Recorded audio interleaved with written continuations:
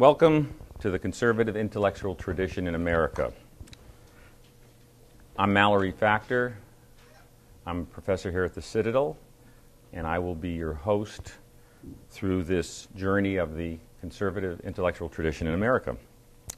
Our speaker today is going to be talking about the role of anti-communism within 20th century conservatism, its origins, and the development of Neo-Conservatism. And he's going to contrast neoconservative thought with traditional conservatism and libertarian thought. Douglas J. Feith served as Undersecretary of Defense for Policy from July 2001 until August 2005. In that position, he helped devise the U.S. government's strategy for the war on terror. And he contributed to the policy for Afghanistan and for the Afghanistan and Iraq campaigns. Mr. Feith's duties included managing the Defense Department's international relations and representing the department in interagency policy making. War and Decision, Inside the Pentagon at the Dawn of the War on Terrorism, his best-selling book about his work in the Pentagon and the War on Terror, is an absolute must-read for all of you. I strongly urge you to get a copy as soon as you can and to read through it. Also, when you do buy the book, 100% of the royalties that he receives go to veterans. Mr. Feith helped develop the plan for worldwide changes in the U.S. defense posture. He developed new U.S. strategic partnerships with India and Pakistan. He promoted NATO enlargement, its reform, and crafted U.S. policy toward China. Mr. Feith advised President Bush on a range of national security issues, including the nuclear programs of North Korea and Iran, the counterinsurgency in Colombia, and the Palestinian-Israeli peace diplomacy. In the Reagan administration, Mr. Feith worked at the White House. He advised Ronald Reagan as a specialist in the Middle East, where he worked for the National Security Council, and then later as Deputy Assistant Secretary for Defense for Negotiations Policy. Mr. Feith received the Distinguished Public Service Medal twice. That's the Defense Department's highest civilian award. Mr. Feith is Director currently of the National Security Strategies at the Hudson Institute. It gives me a great deal of pleasure to introduce Douglas J. Feith. Thank you. Thank you all. I'm very grateful to the Citadel and to Professor Mallory Feith for giving me this opportunity to talk with you. Some years ago, a candidate for mayor of New York City visited a senior citizens center in the Bronx and spoke about what he said was the issue, crime. He roused his audience by telling it, "A judge I know was recently mugged, and do you know what he did? He called a press conference and said to the reporters, 'This mugging of me will in no way affect my decisions in matters of this kind.'" An elderly woman then stood up and with a heavy European accent shouted, "Then mug him again." Now, in a lecture on neoconservatism, which is going to be the focus of my talk, the story is apt because it brings to mind a famous quip by Irving Kristol in which he defined a neoconservative as a liberal who was mugged by reality. Let's start our examination of neoconservative thought by considering its origins. The two men commonly recognized as the godfathers of neoconservatism were Irving Kristol, who was the editor of the journal The Public Interest, and Norman Podhoretz, who edited Commentary magazine for 35 years. Scholars have debated neoconservatism's date of birth. Some say it was in the 1930s when Crystal was a college student dabbling in left-wing ideology, but Crystal himself pegs 1965 as the start of the neoconservative current of thought, for that's when he founded his journal, The Public Interest. Who were the neoconservatives, and what were their main ideas? They were men and women who had started their political lives left of center, as liberals, or in the case of Crystal and some others, as Trotskyites. By the mid-1960s, however, they were questioning prevailing liberal thought, especially the premises of President Lyndon Johnson's Great Society programs for fighting poverty. They were skeptical about social engineering projects. They warned that the premises of such projects were often simplistic and overly optimistic, and the results were often unintended and negative. Though I intend to focus this lecture on neoconservative thinking in the national security field, the neoconservatives from the beginning devoted a great deal of attention to domestic policy issues. Crystal has written that neoconservatism, I'm quoting, describes the erosion of liberal faith among a relatively small but talented and articulate group of scholars and intellectuals, and the movement of this group, which gradually gained many new recruits, toward a more conservative point of view. Conservative, but different in certain important respects from the traditional conservative of the Republican Party. Crystal says, "We were, most of us, from lower middle class or working class families, children of the Great Depression, veterans, literal or not, of World War II, who accepted the New Deal in principle and had little affection for the kind of isolationism that then permeated American conservatism. We regarded ourselves originally as dissident liberals, dissident because we were skeptical of many of Lyndon Johnson's Great Society initiatives and increasingly disbelieving of the liberal metaphysics, the view of human nature and of social and economic realities on which those programs were based." Close quote. Now, if I had to capture the essence of neoconservatism in a sentence, it is skepticism about all isms. Neoconservatives are not a political party. They don't have, never have had, an agreed upon set of policy prescriptions for domestic or foreign affairs. What they have is a common frame of mind that they bring to the analysis of public policy. Crystal rejected the idea that neoconservatism is an ideology. He said it's a persuasion or a current of thought. The neoconservatives criticized ideological orthodoxies of the left and the right. They set themselves up as opponents of political ideologues of all stripes.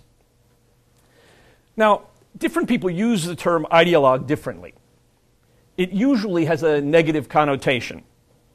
When the term ideology is used negatively, it generally refers to a set of ideas that are premised on assumptions that people hold as a matter of faith, not reason. Though dictionaries generally define ideologue neutrally as a person interested in ideas, it's clearly not a compliment to call someone an ideologue. And therefore, I define an ideologue as a person to whom the facts don't matter. In other words, when an ideologue has theories or preconceptions that are contradicted by facts, the ideologue does not modify his assumptions, rather, he ignores or suppresses the facts. As the saying goes, you can't reason a man out of something he didn't reason himself into.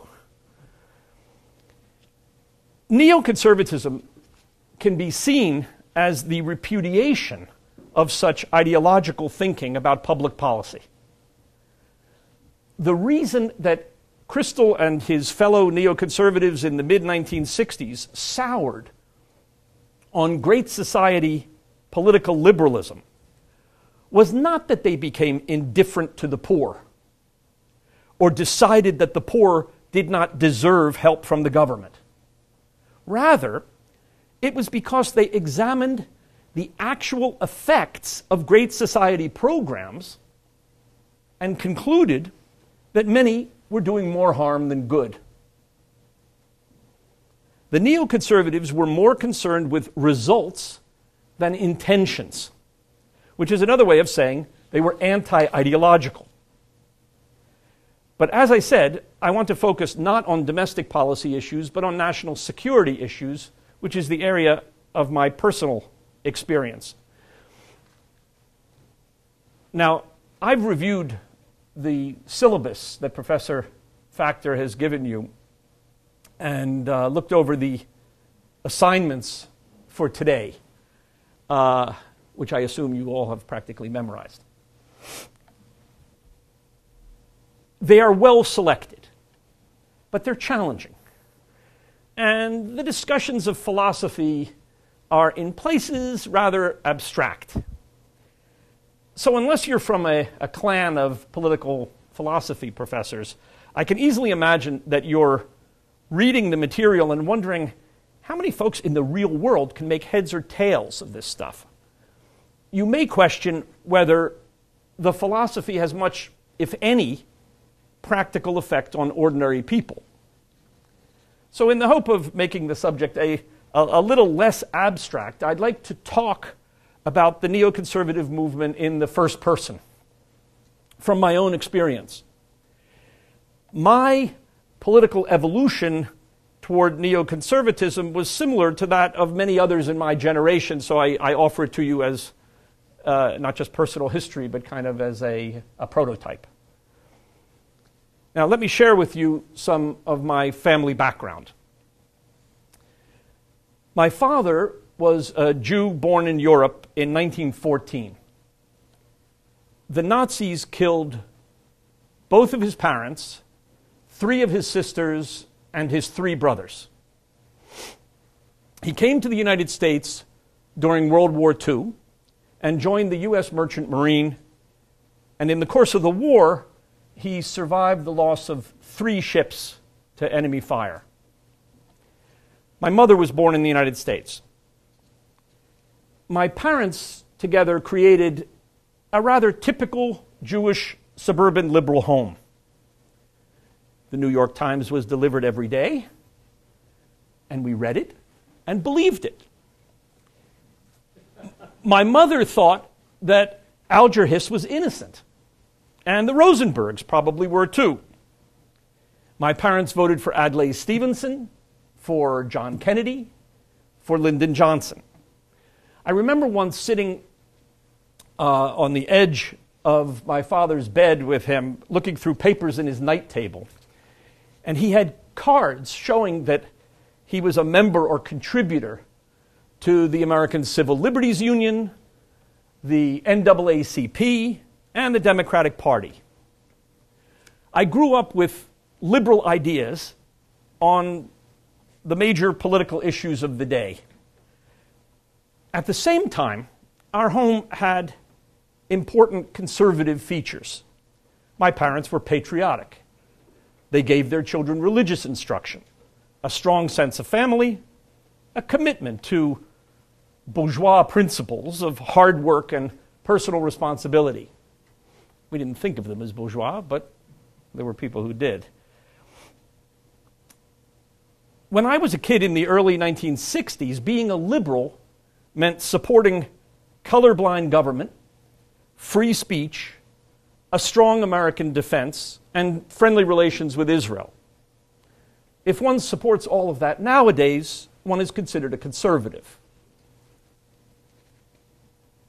When I was a kid, liberals like ourselves readily accepted the idea that America is an exceptional country, in that it was founded with a mission not only to safeguard its own people's liberty, but to demonstrate to the world the success of popular self-government.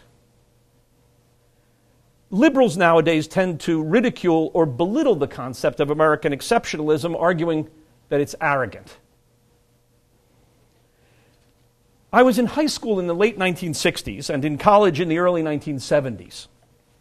These years, of course, were dominated by the remarkably bitter controversy about the Vietnam War. Though America's involvement in the war was the work of Presidents Kennedy and Johnson, both of whom were liberal Democrats, liberals turned against the war, and the anti-war movement became increasingly strident and radical. Anti-war demonstrations routinely featured speakers who denounced President Johnson as a war criminal, condemned America as an imperialist aggressor, and sympathized with America's communist enemies. As a high schooler, I was prepared to enter the Army if drafted, but my views on the war were negative, generally in line with those of the liberal editorial page of the New York Times. I considered myself a Democrat, and in fact, I don't think I had a single friend who was a Republican. And I wasn't aware that any of my parents' friends were Republicans. But I found myself increasingly uneasy about what I was hearing from my fellow Democrats. The Democratic Party was assimilating the rhetoric and ideas of the anti-war movement, of the New Left, and of the 1960s counterculture. In 1968, support in the Democratic primaries for peace candidate Eugene McCarthy was sufficient to induce Lyndon Johnson to decide not even to try to win the Democratic nomination for president. And by 1972, the strength of the new left wing of the party was great enough to bring about the nomination of George McGovern to run against Richard Nixon. During college, in the innumerable discussions of Vietnam, much of the anti-war argumentation initially struck me as persuasive. I didn't see how that remote war could greatly affect us at home. The famous domino theory was so thoroughly ridiculed that I dismissed it. President Nixon himself was an unappealing character who lacked credibility even before the Watergate scandal broke. When I entered college, I knew very little history and had not thought deeply about foreign affairs. But like everyone else, I participated in endless discussions of the Vietnam War.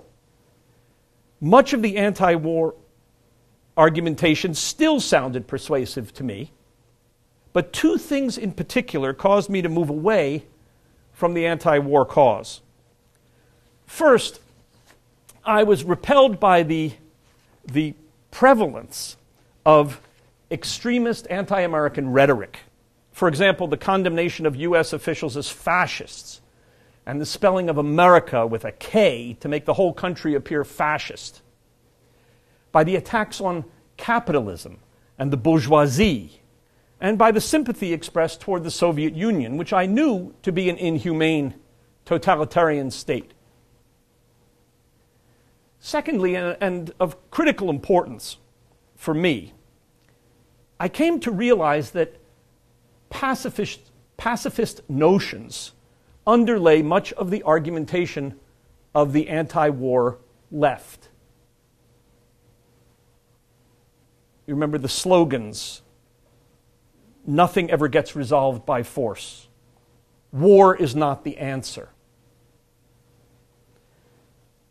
Now, as limited as was my knowledge about history, I had a bedrock understanding, given my family history, that there were some forces for evil in the world that could not be contained, much less eliminated, through diplomacy and blandishments. The Nazi regime and the Soviet regime each had its own totalitarian revolutionary ideology and its record of murdering millions. I knew that diplomacy, though tried far beyond the point of reasonableness, couldn't solve the Hitler problem. I knew that the Nazi threat was, in fact, resolved by force. I knew that the Soviet Union was a serious enemy too, able and willing to use military power to spread its influence. And I knew, therefore, that whether war was the answer depended on what the question was. When someone asserted that war was never the answer, it registered with me as the proverbial 13th chime of a clock, which calls into question the integrity of all the previous chimes. All kinds of theories can be very seductive when one knows very few facts. An impressive teacher can easily make a complex theory sound compelling to a student who has no substantial knowledge in the field. I had started college as a physics major and was trained in the scientific method. I had assimilated the lesson that theories are simply hypotheses until they are rigorously tested against the facts. There were few major historical points I felt confident I knew to be facts, but the idea that Hitler had to be resisted with force was one of them. The pacifism that was an element of so much anti-war argumentation was the flaw that caused me to look with intense skepticism at all the key arguments of the anti-war movement. Those arguments began to unravel in my mind, and I became open to rethink everything I thought I knew about foreign policy and government. I expanded my reading beyond the New York Times and other liberal publications. Of greatest significance, I became a regular reader of Commentary magazine. Now, reading Commentary got me intellectually into neoconservative circles. And I'll tell you the story of how I entered physically, as it were, into those circles in Washington, D.C. The story begins in a situation like the one we're currently in, a guest lecture at a college. In my senior year of college, I was an undergraduate at Harvard. I heard from a friend that the diplomatic correspondent of the New York Times, a man named Leslie Gelb, was going to be giving a guest lecture at the great girls' school, Wellesley. One never passed up an opportunity to go to Wellesley. And so I said I'd be happy to go there and attend the lecture. And the lecture was on, I remember to this day the title, Détente, Entente, and Irrelevant Diplomacy. And when it was over, a number of us went out to a Chinese dinner with Mr. Gelb. And in the course of the dinner, I asked a number of skeptical questions about the Ford administration's the détente policy, the policy toward the Soviet Union. And after a few minutes, Mr. Gelb said to me, you know, with views like yours, you should be working for Senator Henry Jackson. And he said, I know Senator Jackson's national security staff guy, Richard Pearl, and he said, if you send me your resume, I'll send it to Pearl. Now, Senator Jackson was an impeccably credentialed liberal Democrat with a purity rating in like the 90% range from the very liberal Americans for Democratic Action. He was also a defense hawk and the Senate's leading voice of opposition to the Soviet Union. Senator Jackson was deeply skeptical of the Nixon-Kissinger détente policy. He brilliantly dissected the Nixon administration's arms control treaties with the Soviet Union and laid open their flaws. He publicized the Soviet regime's failures and brutalities, especially its mistreatment of pro-democracy dissidents and its refusal to allow oppressed Jews to emigrate from the Soviet Union to Israel. He successfully pushed for enactment of a law called the Jackson-Vanik Amendment, which made most favored nation trade status for the Soviet Union conditional on Moscow's granting emigration rights to Soviet Jews.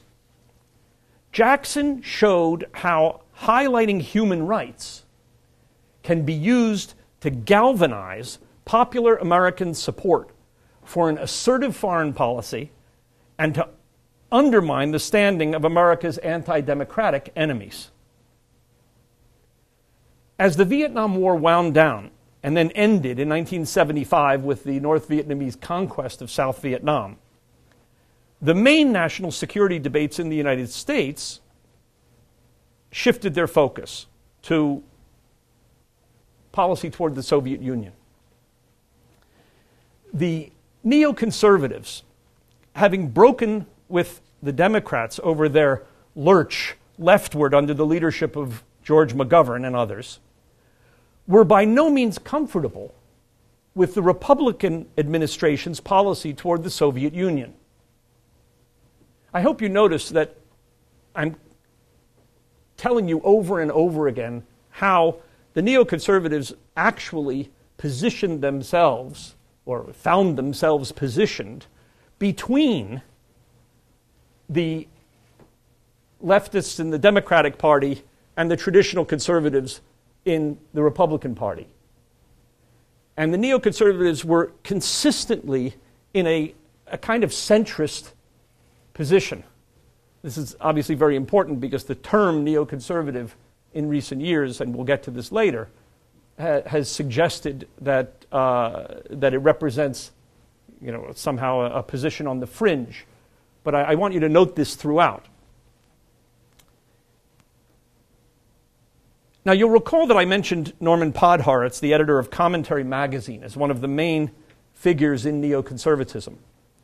I'd like to quote at some length Podhoretz's description of the Nixon-Kissinger policy of relaxation of tensions with the Soviet Union, a policy known as détente. In light of the strong popular opposition to the Vietnam War and the U.S. withdrawal from Vietnam, Podhoretz wrote, the United States, quote, had to find a way to restrain Soviet expansionism that did not depend entirely or even largely on the use or the threatened use of American military power. This new strategy, as Nixon and Kissinger conceived it, was composed of two tactical strands. The first, and more important, was to offer incentives, mainly consisting of economic benefits, for Soviet moderation and restraint, and to threaten penalties, mainly consisting of the withdrawal of those benefits, for aggressive or adventurous activity. This, in essence, was what détente meant. I'm continuing with the quote from Podhoretz. The second tactical strand of the new strategy for containing the Soviet Union, at a time of diminishing American power and will, was the so-called Nixon Doctrine. This entailed finding regional allies or surrogates who would assume the responsibility for deterring Soviet expansionist moves and, if necessary, resisting them by force. The United States would supply arms for this purpose, but such regional surrogates as Iran under the Shah would do the rest. The opening to China, whatever else it may have been intended to accomplish, and there were undoubtedly many reasons for the move, has to be understood in the first instance as a product of the Nixon Doctrine. Close quote. Podhoretz was the key neoconservative intellectual critic of the Nixon administration's strategy toward the Soviet Union. One might say of this strategy, Podhoretz wrote, what Edmund Burke said of Lord North's treatment of the American colonies. This fine-spun scheme had the usual fate of all exquisite policy. Podhoretz continued, brilliant though it was in achieving perfect internal coherence, it failed because it misjudged the nature of the Soviet threat on the one side and the nature of American public opinion on the other.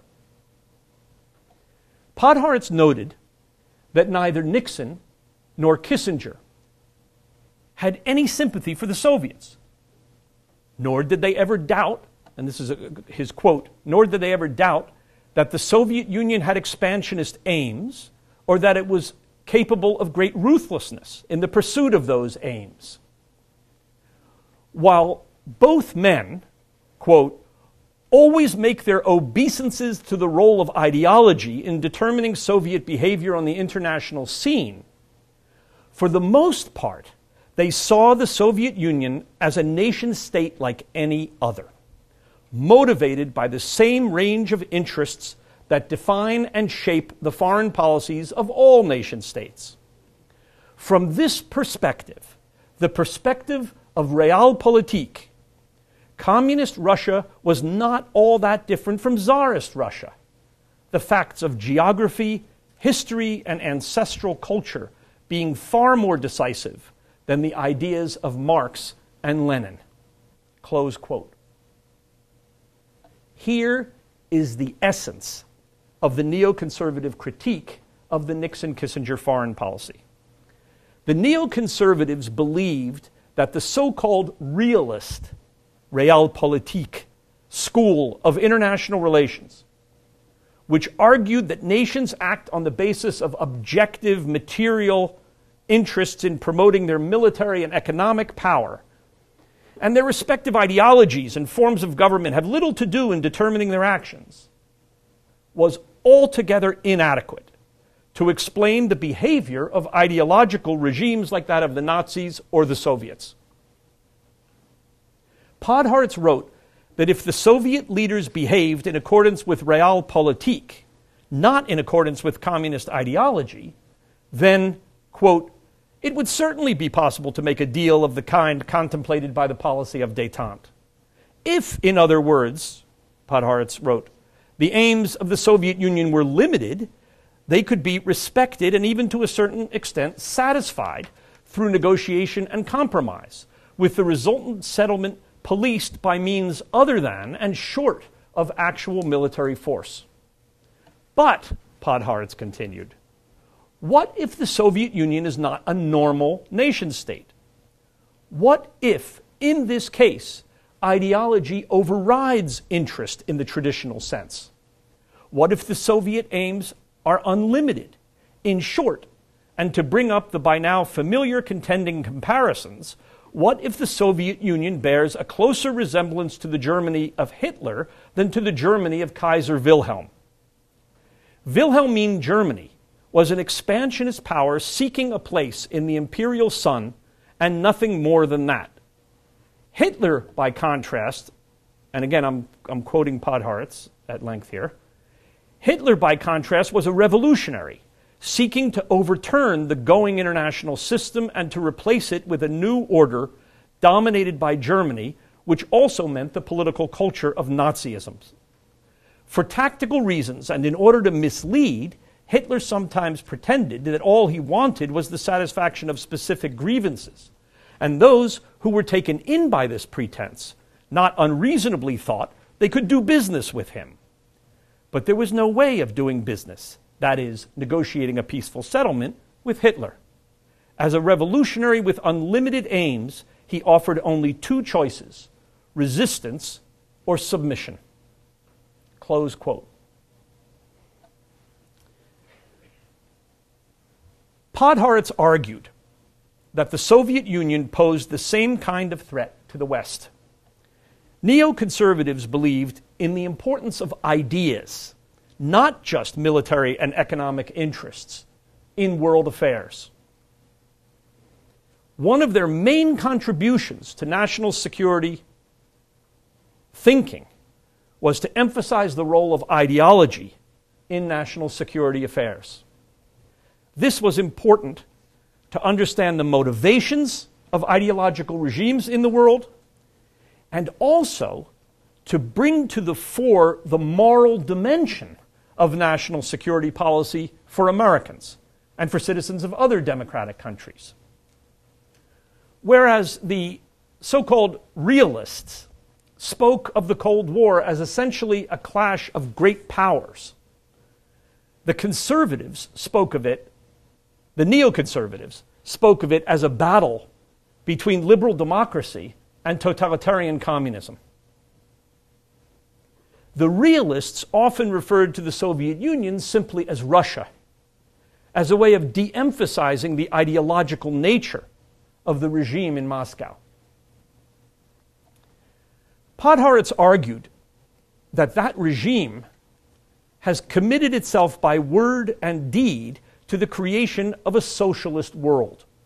He went on, quote, "There is no reason to think it can be talked out of this commitment, or even, as at bottom détente assumes, bribed out of it. It may well be, as we are often told, that the Soviet leaders no longer believe subjectively in communism. But whatever they say to themselves in the privacy of their own minds, they are, to borrow from their own vocabulary, objectively the prisoners of Marxian and Leninist doctrines. Without these doctrines, which mandate steady international advances in the cause of socialism, they have no way to legitimize their monopoly of power within the Soviet Union itself. Hence, even if they wanted to limit their aims and become a status quo power, they would be unable to do so without committing political suicide. What this means is that the conflict between the Soviet Union and the West is not subject to resolution by the traditional tools of diplomacy. Or to put it another way, given the nature of the Soviet threat, détente is not possible. Certain agreements may be possible from time to time, but they will invariably cover ground, cultural exchanges, arrangements for travel and communications and the like, that is peripheral or even trivial from the point of view of the central issue. Where really important ground is touched upon, the agreement will invariably result in a Soviet advantage, Podhoretz wrote. This is not because the Soviets are necessarily better at negotiating than we are, or because they will necessarily cheat. They may or may not be better, and they may or may not cheat. It is rather because in any negotiation between a party with limited aims and a party with unlimited aims, the party with limited aims is bound to lose in the very nature of things. Even a deal that on the surface promises mutual benefits will work out to the advantage of the side pursuing a strategy of victory over the side pursuing a strategy of accommodation and peace." Close quote. I argue that it is hard to overstate the importance of this neoconservative critique of the Nixon administration's strategy toward the Soviet Union. It brought together practical political leaders like Senator Jackson with intellectuals like Podhoretz, Professor Gene Kirkpatrick of Georgetown University, and Professor Eugene V. Rostow of Yale Law School. The two main national security points made by the neoconservatives in the 1970s can be summarized in a few words. First, ideas have consequences. Ideas matter.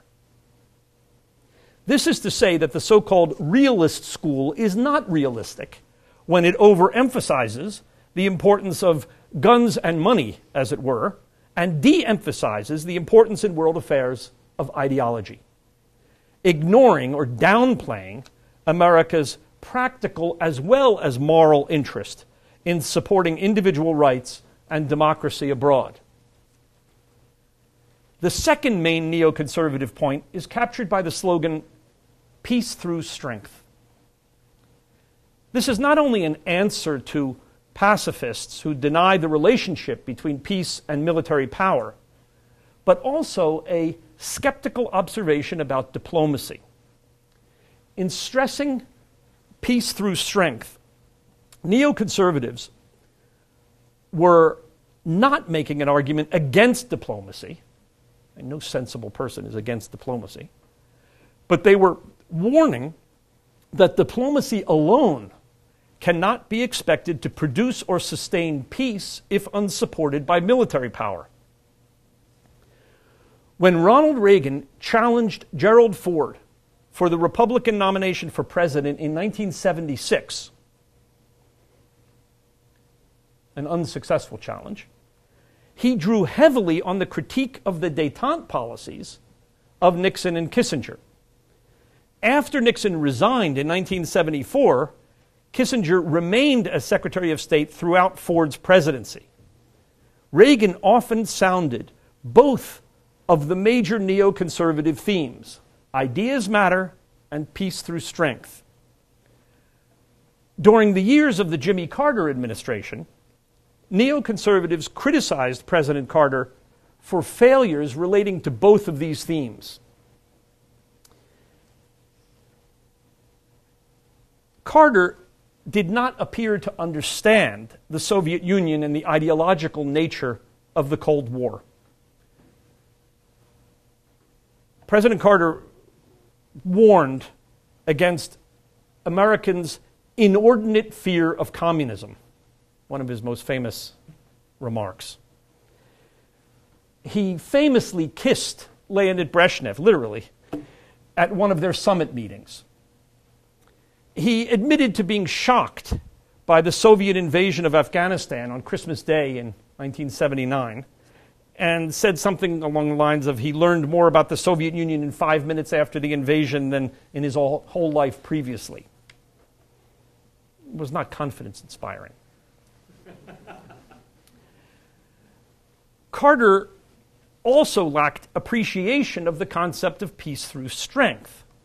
His diplomacy was naive, as was especially evident in his efforts to bring the Soviet Union into the Arab-Israeli peace talks. And even though Carter became famous for hosting the Israeli-Egyptian negotiations that produced the Camp David Accords and eventually the Egyptian-Israeli peace treaty, careful students of the subject remembered that Carter administration officials at first strongly opposed the peace initiative of Egyptian President Sadat on the grounds that a separate bilateral peace would impede negotiation of a comprehensive Arab-Israeli peace. The crowning example of President Carter's weakness was in the Iran hostage crisis. After Iranian followers of the Ayatollah Khomeini broke into the U.S. Embassy in Tehran and held a large group of diplomats and embassy officers hostage for over 14 months. Neoconservatives were important voices of opposition to the national security policies of the Carter administration. Former military and civilian officials, many of whom served formally or informally as advisors to Democratic Senators Henry Jackson, Hubert Humphrey, and Daniel Patrick Moynihan, formed organizations in the Carter years, such as the Committee on the Present Danger and the Jewish Institute for National Security Affairs, that used neoconservative argumentation against what they saw as the naivete, weakness, and anti-Israel inclinations of the Carter administration. In the 1980 presidential election, because of the still unresolved Iranian hostage crisis, foreign policy was a prominent element, and Ronald Reagan deployed against Jimmy Carter a critique that drew heavily on the themes that neoconservatives had developed to oppose the policies of Carter and Nixon. When Reagan was elected, he appointed many neoconservatives to positions in his administration. For example, Gene Kirkpatrick became U.S. Ambassador to the United Nations. William Bennett became drug czar and then Secretary of Education. Eugene Rostow became director of the U.S. Arms Control and Disarmament Agency. Elliott Abrams and Paul Wolfowitz became assistant secretaries of state. Richard Pearl became an assistant secretary of defense. And I, still a very junior member of the neoconservative community, became a member of the National Security Council staff and, as you heard, eventually a deputy assistant secretary of defense. There were quite a few others as well. It was after Ronald Reagan became president that the term neocon became widely used. It was a useful term because it shed light on the sociology of the Reagan administration. Reagan's supporters and officials could be divided into neoconservatives, a fairly small group of intellectuals who, because of their writings, had disproportionate intellectual influence, and ordinary conservatives, who were sometimes laughingly called paleoconservatives. These groups had different backgrounds. Again, the neoconservatives were people who started their lives as liberals or far leftists. They were not the people who, as youngsters, belonged to the Young Americans for Freedom, a conservative organization. The neoconservatives were disproportionately, though by no means exclusively, Jewish. They were people, by and large, who read, and some wrote for, Commentary magazine, as opposed to the people who grew up reading William Buckley's National Review. So they were new or neo-conservatives, not lifelong conservatives. Now, the neoconservatives had no connection with the conservative history of support for isolationism or opposition to civil rights. And the neoconservatives believed that this last point could help Reagan increase his support among other groups that had long been anti-Republican. So the term neoconservative, as I said, during the Reagan years was useful because of these different sociologies, as it were, of the different groups of important, influential Reagan supporters. Interestingly enough, the neoconservatives and the lifelong conservatives generally got along well in the Reagan administration. The strategy that President Reagan pursued against the Soviet Union was the neoconservative strategy, proposed by people like Podhoretz, Richard Pearl, Admiral Elmo Zumwalt, Senator Jackson, and others throughout the 1990s. The main point of the strategy was the repudiation of the Nixon administration goals of stabilizing U.S. relations with the Soviet Union and relaxing tensions between the United States and the Soviet Union. Reagan's goal was victory. He was once asked what his strategy is, and he famously responded that it's simple. We win, they lose. Now, this sounded flip, but it was serious.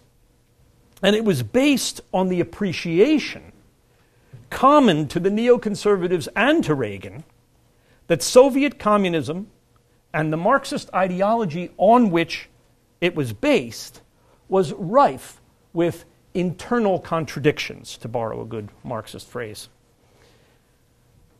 Like the neoconservatives, Reagan believed that Marxism-Leninism was premised on misconceptions about the nature of human beings. It aimed to create the new Soviet man, an unnatural being who could be brought into being only through enormous efforts at coercion.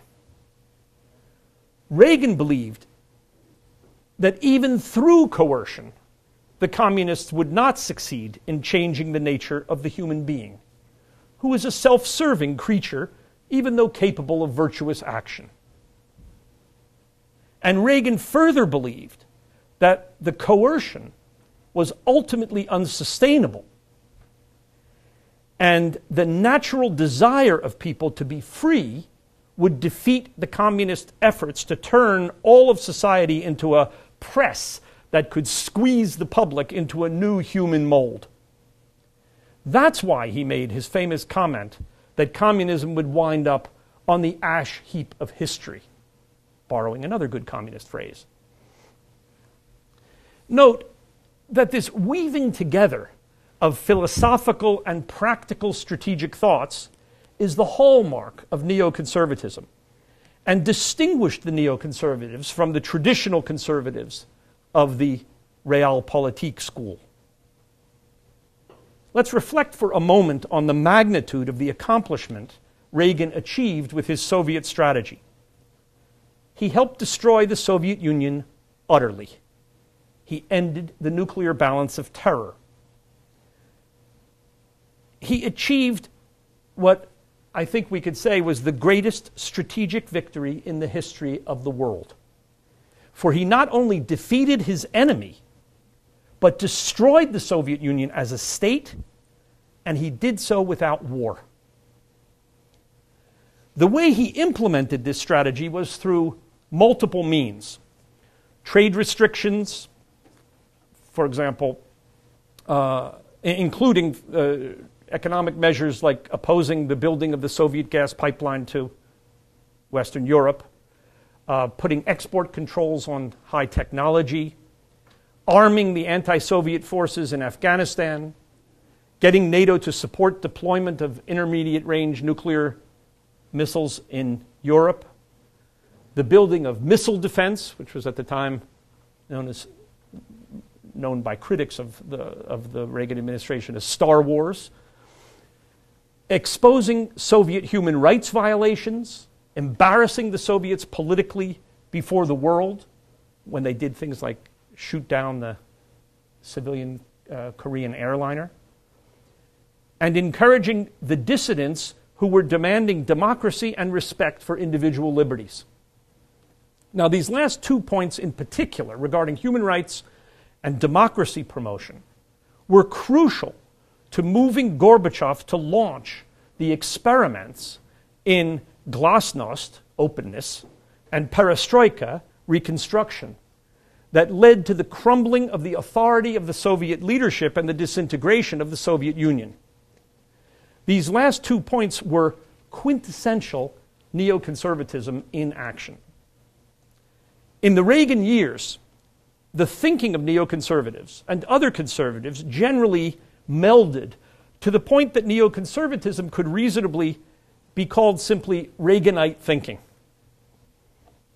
By the mid-1990s, Crystal could write, "It's clear that what can fairly be described as the neoconservative impulse, or at most the neoconservative persuasion, was a generational phenomenon and has now been pretty much absorbed into a larger, more comprehensive conservatism." But the term neocon came back into widespread use after George W. Bush's election. It became a useful handle for journalists and others because they wanted, at first, to understand what was going to be the philosophical makeup of the new George W. Bush administration. They were wondering whether the Reaganites would predominate or whether it would be the traditional conservatives of the realist school, people aligned with George H.W. Bush, James Baker, Brent Scowcroft. It turns out that George W. Bush was in many ways a Reaganite. Especially after 9/11, he believed in a highly active U.S. national security policy. He believed in peace through strength. He saw military power as inherently necessary and as a crucial component of effective diplomacy with hostile powers.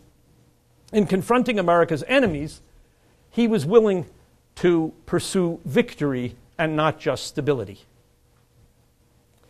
But the term neocon quickly lost its integrity during the George W. Bush years. First of all, it began to acquire a bigoted connotation because George W. Bush was strongly pro-Israel, and because the neoconservatives were, as I mentioned, disproportionately, though not exclusively, Jewish, critics of the president began to use neocon as a term of contempt to imply that the person in question was a Jew with loyalty to Israel rather than to the United States. Satirizing the bigots, the New York Times columnist David Brooks wrote an article early in the Bush years that defined neocon as follows. Con, Brooks wrote, is short for conservative, and neo is short for Jew. The term then became merely an epithet, a verbal piece of nastiness that could be used to smear officials whom the speaker thought were too hardline or too militaristic. I mean, it became as meaningful as fascist.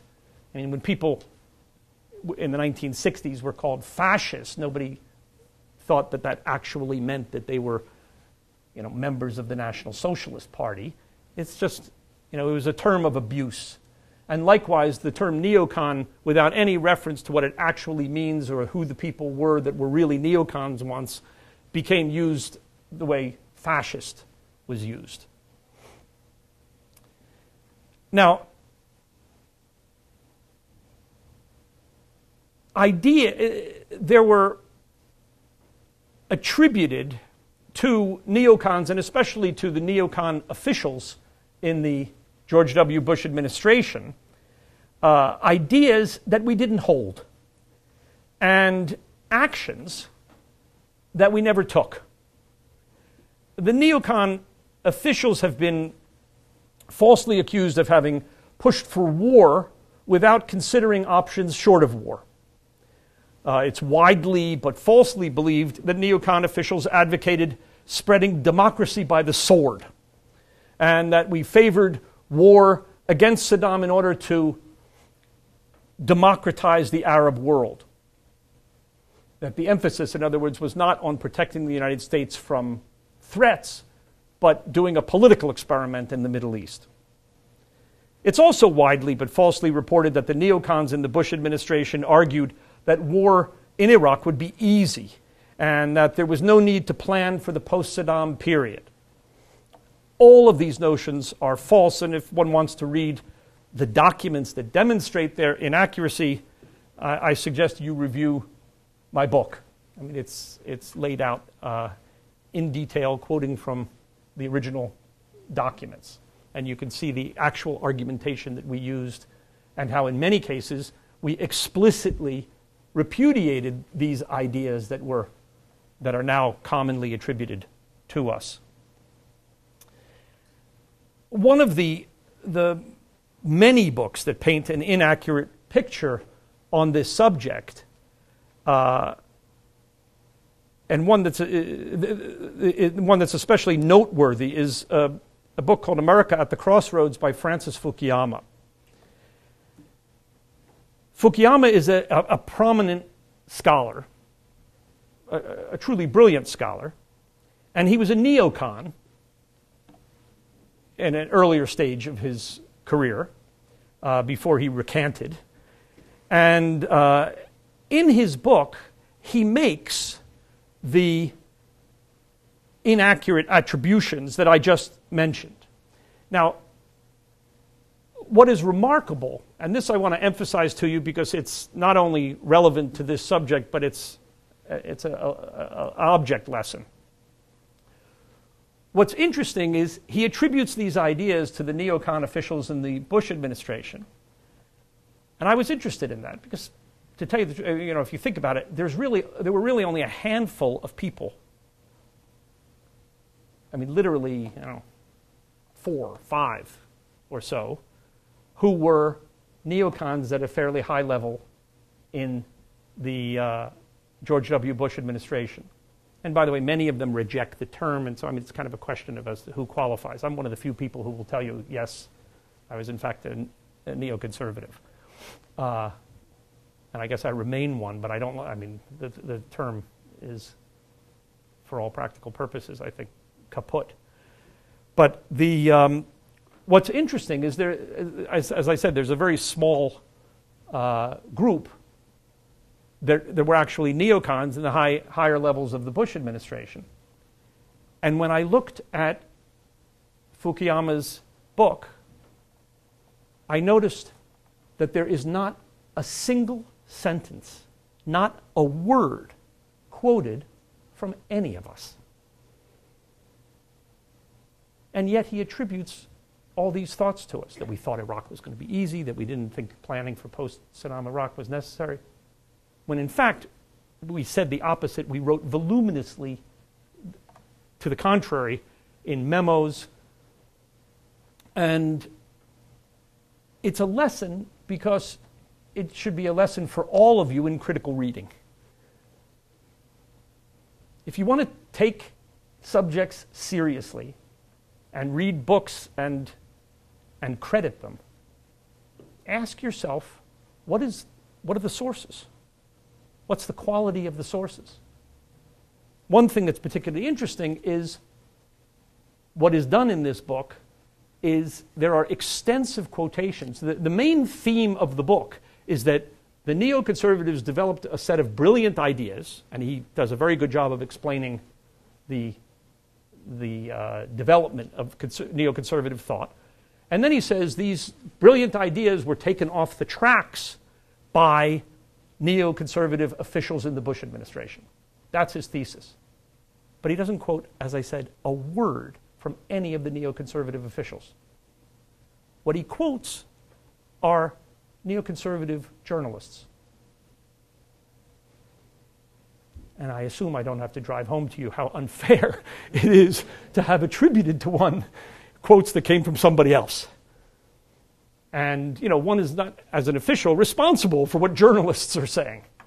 And so anyway, it's just, as I said, I think it's an important point because I want to make the point to correct the record, and I want to emphasize to you the importance of checking people's sources, finding out the quality of their footnotes, if you're really going to be taking seriously anything that you read in the newspaper or in books.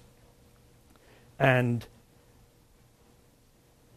I will end by simply saying that this whole talk should serve for you as a warning about political labels. Because, as I said, I think that the term neoconservative now is essentially meaningless because of the way it was used, abused, misapplied by innumerable people who used it as a term of opprobrium, as an insult during the George W. Bush administration. And so it's an interesting point about political labels. And one should be careful about that. And on that note, I'll just remind you of a story that Abraham Lincoln used to tell where he said, if you call a dog's tail a leg, how many legs does a dog have? And the answer is 4, because calling a dog's tail a leg doesn't make it a leg. Thank you.